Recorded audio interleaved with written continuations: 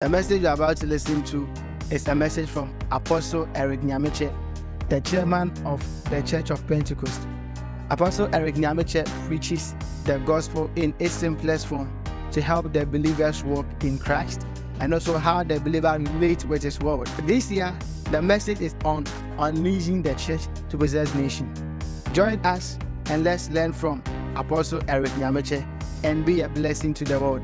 If you are new to this page, make sure that you subscribe to the channel and turn on that notification bell so that when new videos are uploaded, you can have access to it. Make sure you go to our homepage and check out for more videos. Thank you. Just as it was in the Garden of Eden, so it is today. He was behind the serpent, the symbol of deception, and he's still behind those who want to cause people who have come to the Lord to be driven away.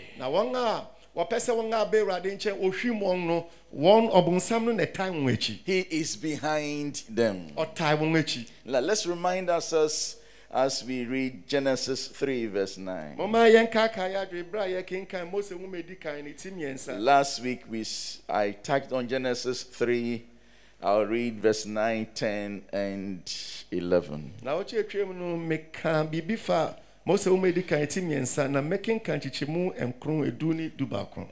is about the temptation. Now, remember that it was the serpent who was speaking.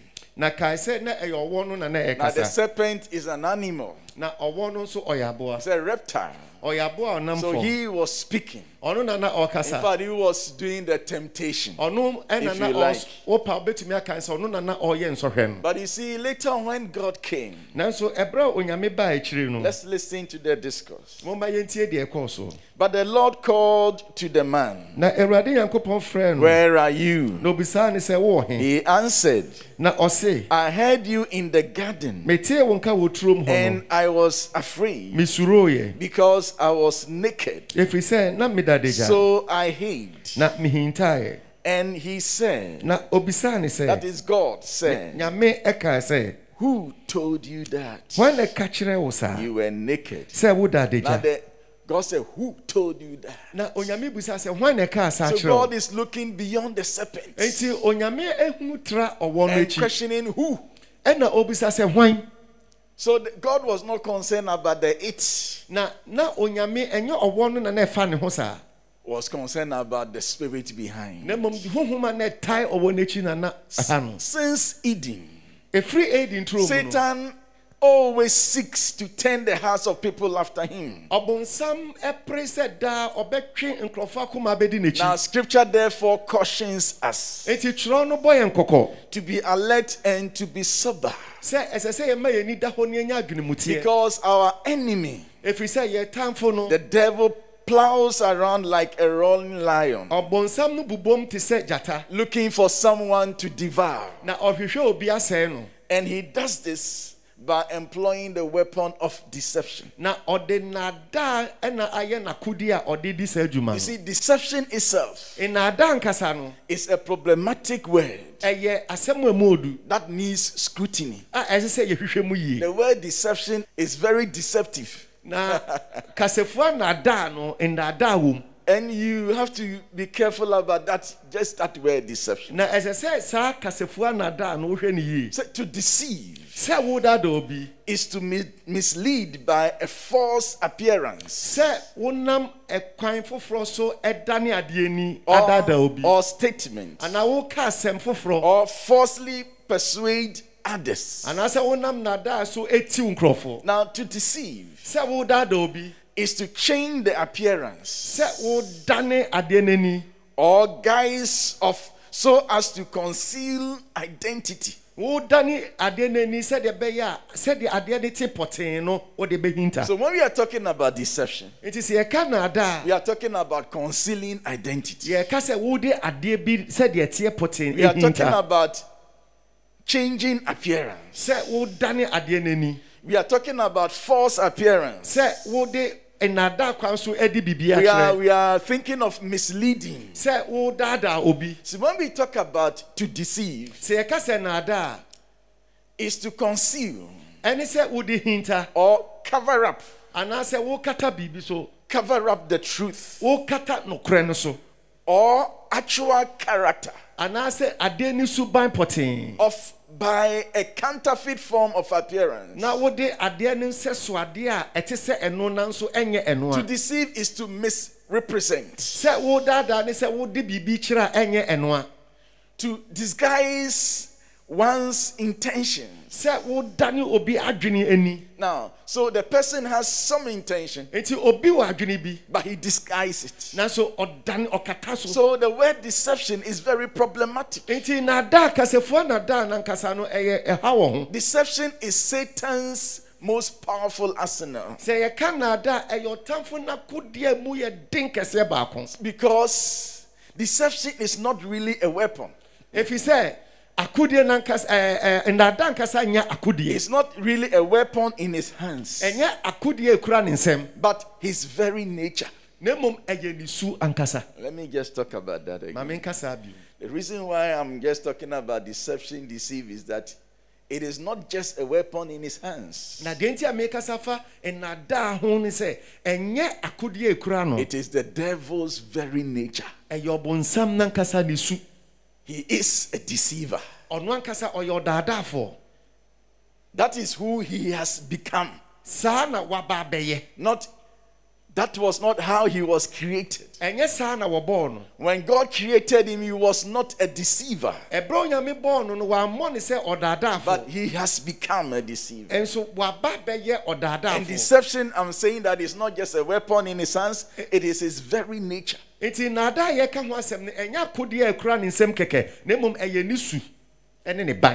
was not originally like that. So because it is his nature, Satan cannot help but to deceive. See, if you call him and you advise him, he can't take it. There's no way to advise Satan not to deceive and he will stop. Because it is his nature. So if you like, try, you can see him and advise him. Maybe for you, he will listen to you. Okay, Revelation 20. See, in Revelation chapter 20, I'll just read some few verses. Now, from verse 1. I saw an angel coming down out of heaven, having the key to the abyss, and holding in his hand a great chain. He seized the dragon, this one Satan, the ancient serpent, who is the devil, or Satan. See one person, you see the various names. Dane like that. So that is a deceiver. When we say the devil, devil means the supreme evil.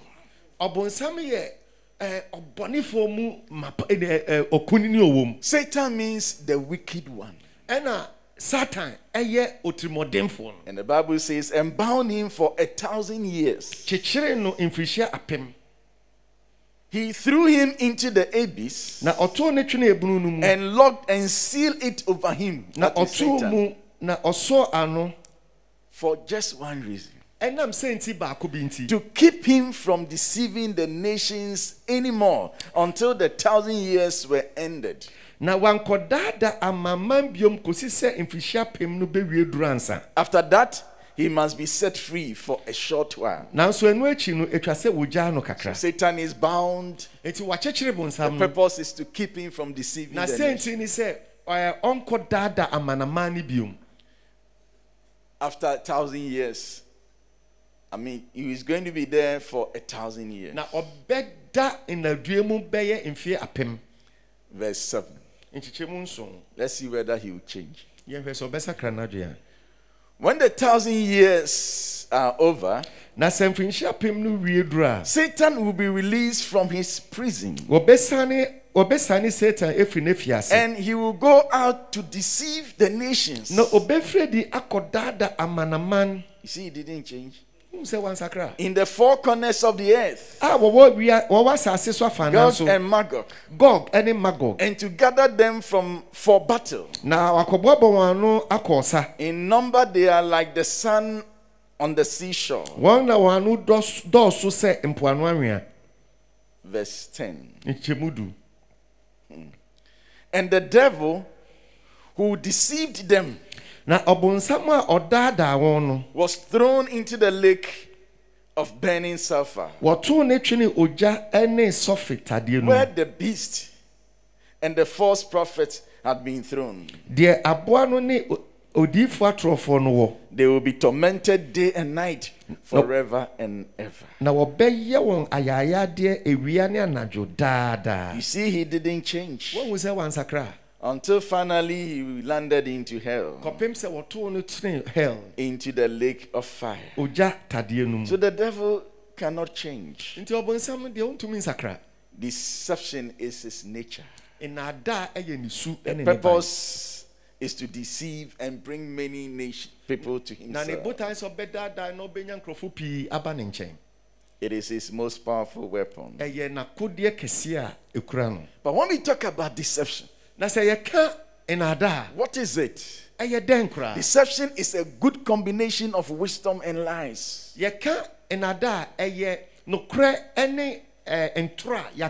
Good combination of wisdom and lies. That is deception. That is why sometimes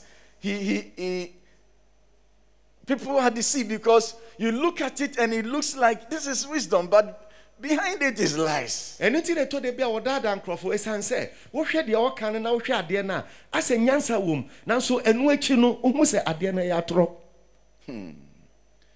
Ezekiel chapter 28. And I want us to get to Ezekiel together, and then let's pay attention to the word of God. Ezekiel 28. This is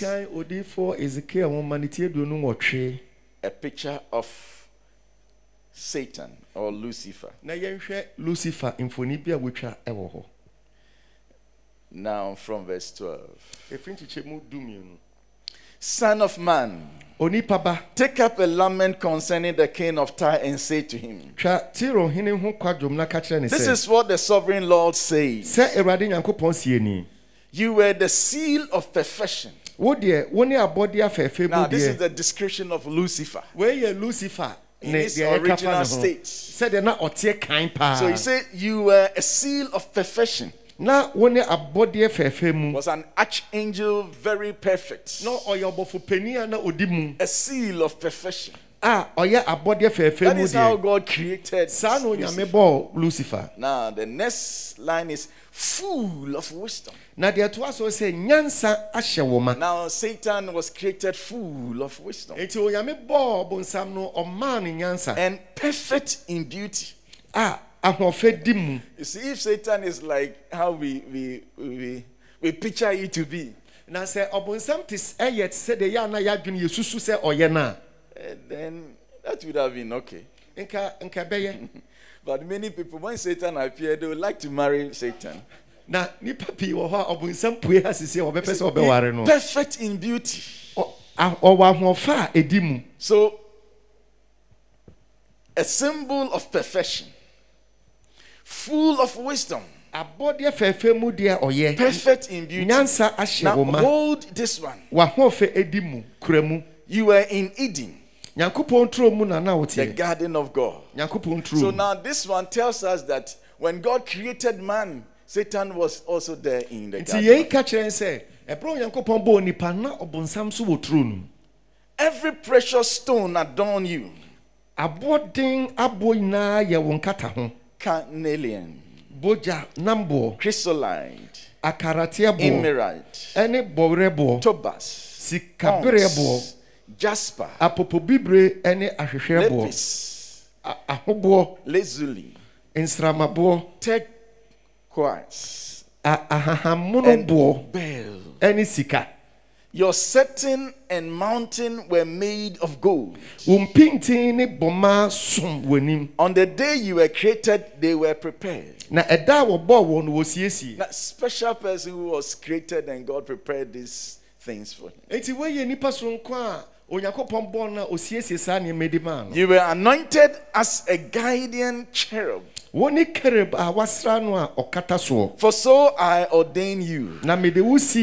You were on the holy mountain of God. You walked among the fiery stones. You were blameless in your ways. Now, have you heard it? What? Satan was one time blameless in his ways. You were blameless in your ways. From the day you were created. And the next word is till. Wickedness was found in you. And then there's verse 16 is a big one. Through your widespread trade, you were filled with violence and you sinned. Through your widespread trade. So the devil is a trader. Remember that this is coming after the fall, after sin was found in him. And now he's a trader. Very wise person who is trading. Meanwhile, he has become evil. So if he is to trade with you, by means you are treating. You are treating. So remember that he is a trader. So I drove you in disgrace from the mount of God. And I expel you, guardian cherub, from among the fiery stones.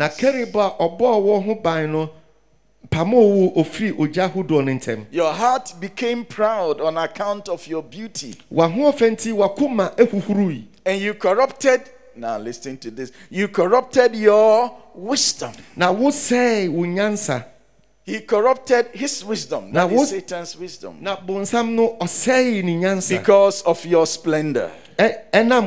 So I threw you to the earth and made a spectacle of you before kings. But your many sins, by your many sins and dishonest trade, you have desecrated your sanctuary. Now, so verse 16 is saying that he is a trader. And verse 18 is saying that he is a dishonest trader. So I made a fire come out from you. And it consumed you, and I reduced you to ashes on the ground in the sight of all who were watching. All the nations who knew you are appalled at you. You have come to a horrible end, and you will be no more. So we are talking about somebody that God created him with such wisdom. But the Bible says that he has corrupted his wisdom. And he is a dishonest trader. Now, one day when Satan appeared before God, and he wanted to tempt Job. Let's go to Job chapter 2 verse 4. Job 2 verse 4. Let's listen to what he said. How he opened his address. This is when he wanted to come and tempt him the second time. Job 2:4.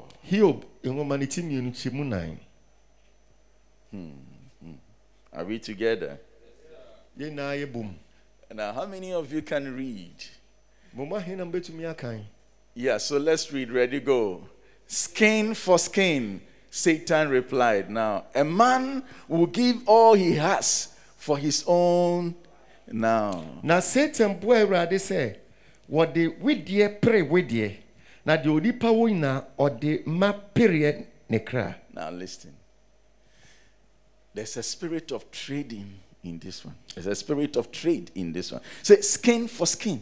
Ye a jadie hum bi wom. Or say what the with ye pray with ye. Skin for skin. With ye what the pray with ye. So skin for skin. With ye what the then pray he with ye. says that a man will give all he has for something. And I say, onipa did your wina bema amabribi. For his own life. So now, as he's going to tempt Job, he wants Job to exchange something for something. Skin for skin. So the devil is always deceiving. And he's trading. And many people have traded their Jesus for vehicles, for houses, for women, for money, and they've lost the faith. Na nipa pi aton Kristo enam fidie ana ema ana sika ama won agira won gidie. Skin for skin. With ye and what they pray with ye. Skin for skin. With ye and what they so pray the devil will not just give you anything for naught. It is skin for skin. With ye and what they pray with ye. He is a trader. A dishonest one. But a wise trader. But now, but I'm saying that deception is a good combination of wisdom and lies. John chapter 8, verse 44. Now, John 8:44.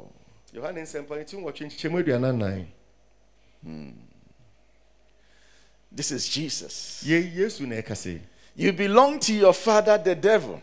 Now, Jesus is talking to the Pharisees. You want to carry out your father's desires. He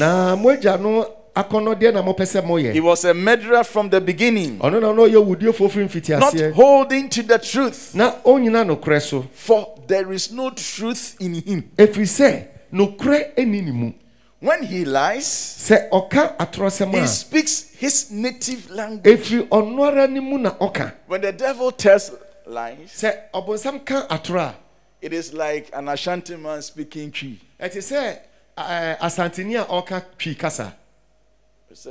I mean, he doesn't struggle to speak the language. For he is a liar and the father of lies. Now, the most important thing that I want you to hold on to, he is a liar. He himself is a liar. Now, so look at somebody that he is a liar. That Jesus said he is a liar. And this person is full of wisdom. If you see somebody who is a liar and the person is so wise. You see, when God was casting the devil onto the planet, Scripture never said that he said, my friend, come, bring my wisdom and then go. He only said you have corrupted your wisdom. He has corrupted it with lies. So he appears with some kind of wisdom, but within it is a spirit of lies. When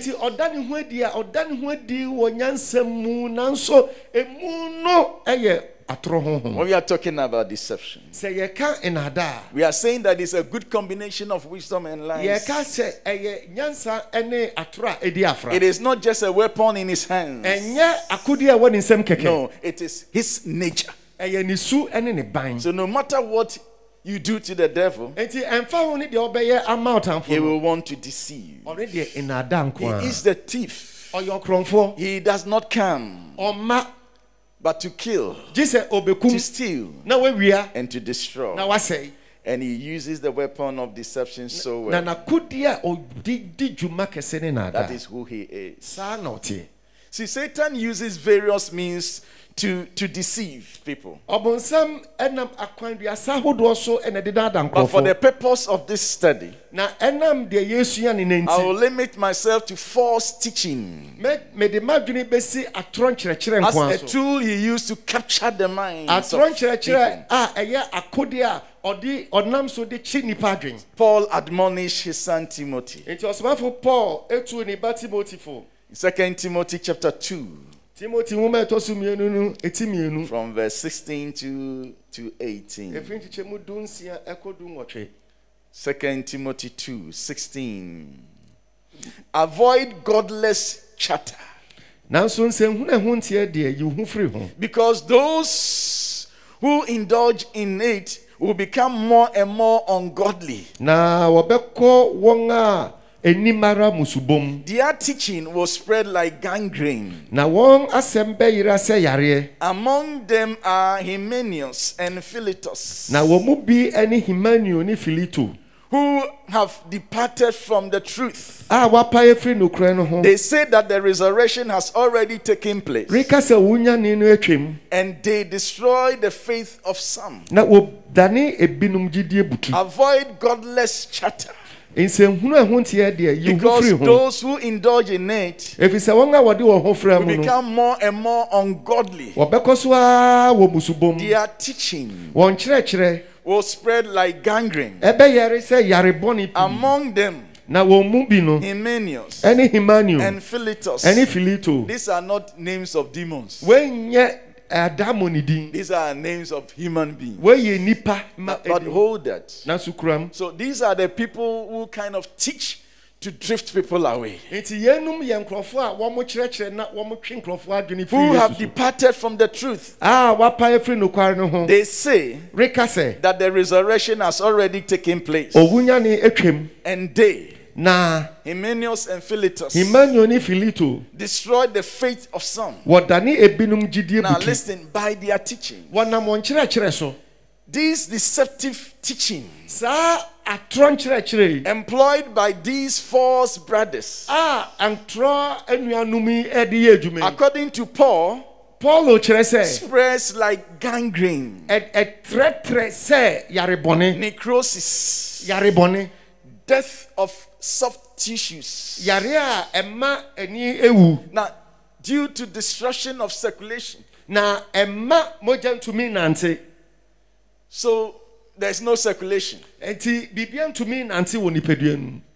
at where the attack is. And then eventually, that place decomposes. So what that means is this: the teaching of these brethren results in moral and spiritual corruption and decadence. It destroys and corrupts the heart of some believers. If by their teaching they destroy the faith of some believers, then the source of their teaching is demonic. Are we together? Yeah. How do I know this?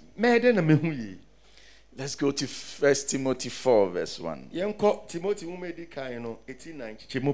If by the teaching of some brethren they destroy the faith of some, then the source of their teaching is from the devil.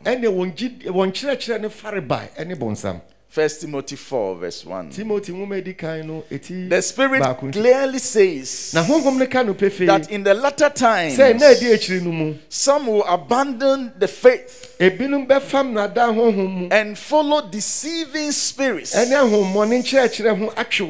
things taught by demons.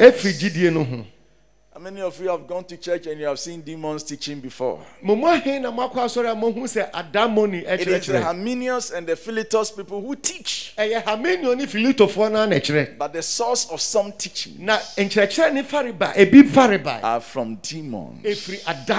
Such teachings come through hypocritical liars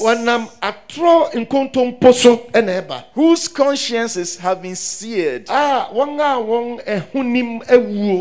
with a hot iron. Are we together? Yeah. So it is clear from the above scripture that the source of this teaching is Satan. And the agent of these false teaching are human beings who are described as hypocritical liars.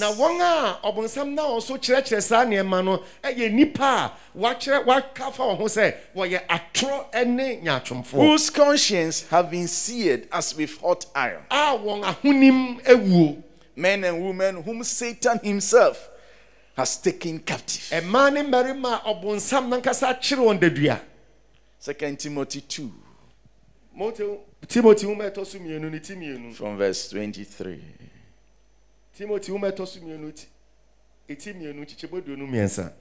Don't have anything to do with foolish and stupid arguments, because you know that they produce quarrels. And the Lord's servant must not be quarrelsome, but must be kind to everyone, able to teach, not resentful. Opponents must be gently instructed in the hope that God will grant them repentance, leading them to a knowledge of the truth.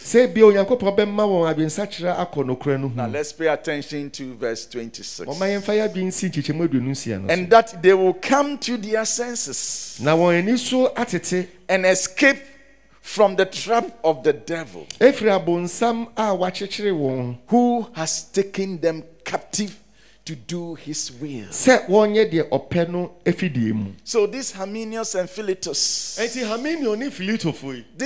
these hypocritical liars, the source of their teaching is demonic. And the Bible says that just because the devil has taken them captive to do his will. Now,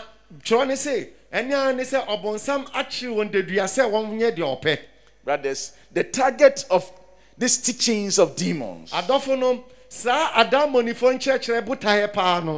is the nations and the future world. Now, when we are talking about homosexuality and all that, today we are hearing that America says that if you sanction whoever does not accept gayism, and this is a preacher. Now, yatese America say or the song beto a mind biara womo enje sankrofo intumbio. What he has just said, this president has just said, you may think that it is just a statement, but he is a preacher. And if we don't take it, to spread like gangrene. The target is the nations. See, the man was not talking about community, he's talking about nations. And the future world.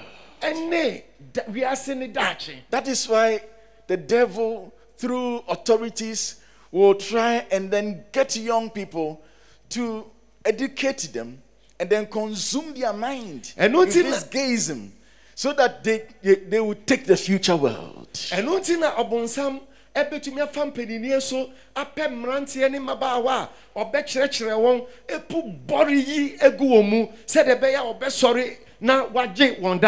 Brothers, kingdoms grow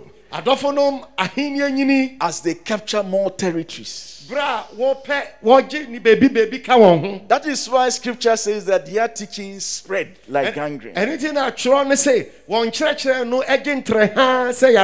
this instant, the target is the minds of humans. And the mind has always been the battleground. Because that is where transformation begins. The more minds the enemy captures, the stronger his kingdom becomes.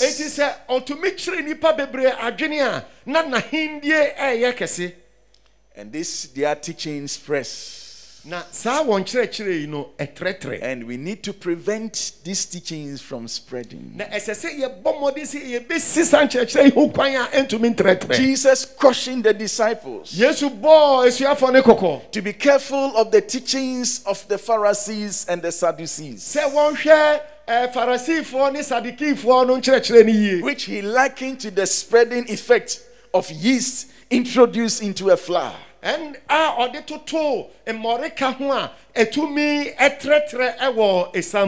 we together? I'm sure Joe Biden will be listening to me.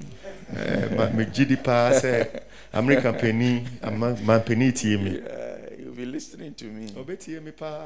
We need to find a way of stopping it. But my agenda is not just on the gayism and homosexuality. It's all about the deceptive teachings of the enemy.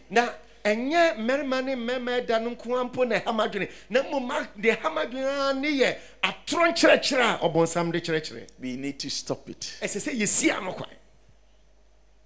Matthew 16.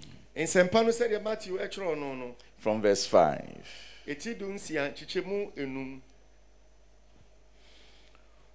When they went across the lake, the disciples forgot to take bread. Now, as for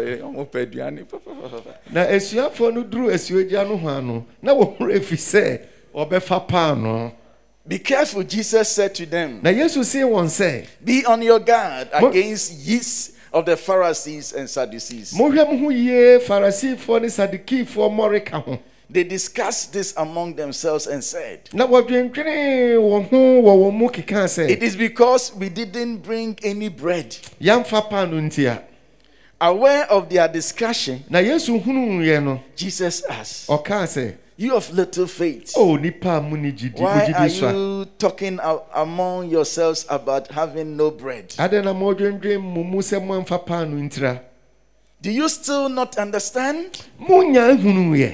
Don't you remember the 5 loaves for the 5,000 and how many baskets full you gathered? Or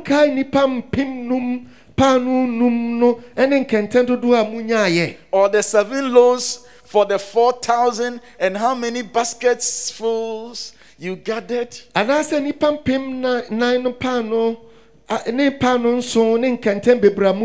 So he was not talking about bread. How is it you don't understand that I was not talking to you about bread? But be on your guard against the yeast of the Pharisees and Sadducees. Then they understood that he was not telling them to guard against. Then they understood that he was not telling them to guard against the yeast used in bread, but against the teaching of the Pharisees and Sadducees.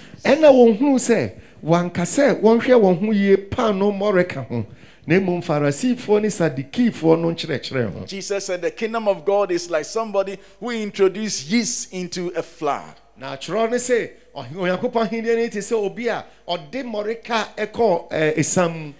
the yeast will work itself throughout the dough. That is, it will spread. So Jesus is saying that be careful of the teachings of the Pharisees and the Sadducees because it has potential to spread.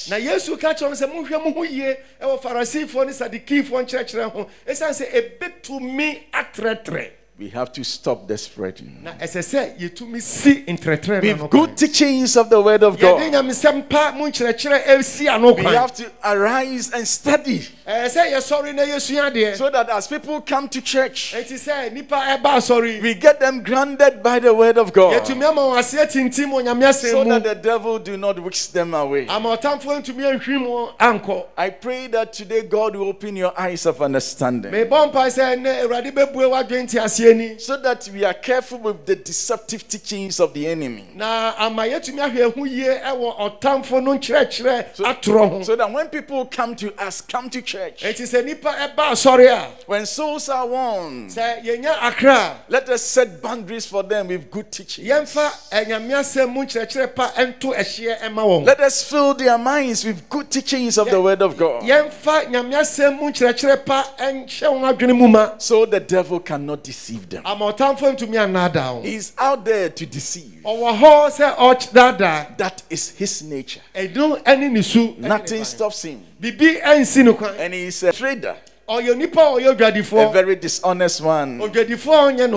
But he will always give you something for what he takes from you. It is skin for skin. That is how he trades.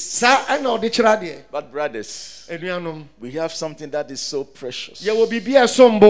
What he has lost, we have gained. But he wants to deceive us so that we will become like him. Let us hold fast to what we have believed, so that we don't drift away from it. Let us hold fast to the Jesus that we have received.